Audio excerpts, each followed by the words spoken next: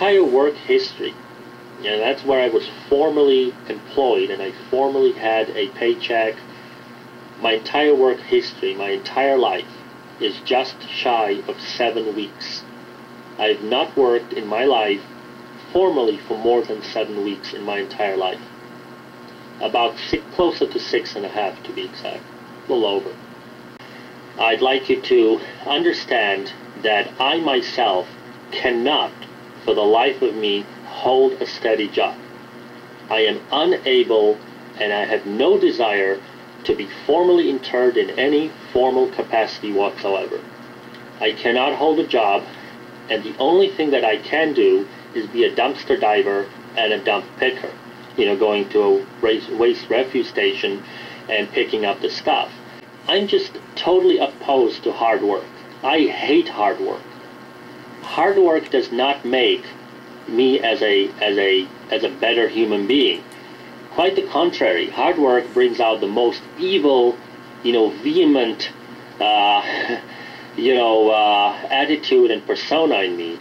And in fact, when I was a trash picker actively and I was making my nest egg, I actually was, impotent for about 10 months. And of course, it's getting back now and everything's starting work for me.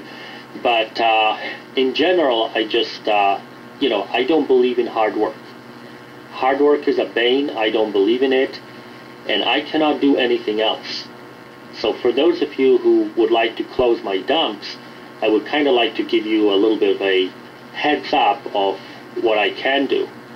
Now, I would want to collect some sort of SSI, welfare, socialism, any type of federal program, which would be you, the taxpayers, to take care of me, and I still will be a trash picker anyway, because that's the only way you can be an interpolated millionaire.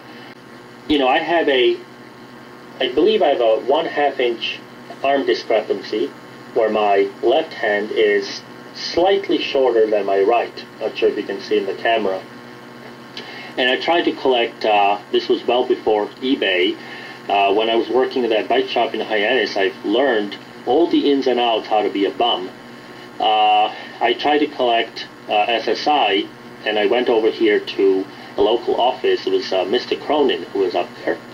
And I had tried to collect SSI, and I was verbally denied. I was told an arm discrepancy would not constitute as a disability, because the way that it's written, the only way you can legally collect SSI, and sadly there's not enough socialism here in America, is to have a physical or mental impairment that is expected to last for at least 12 months or result in death.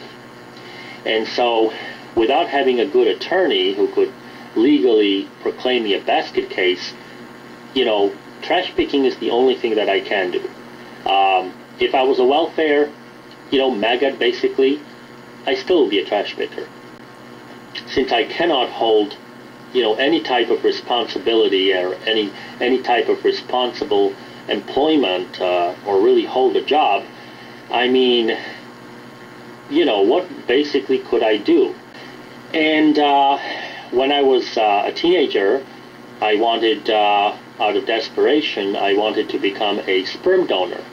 I wanted to sell my sperm, which was for about $20 to $50 I would get per pop, and use it to buy my bicycle parts, my high-end racing parts.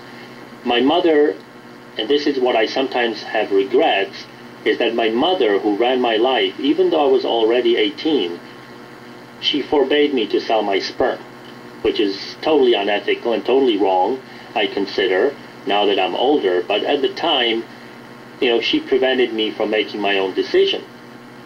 And so I couldn't become a legal sperm donor. I could have made some money doing that.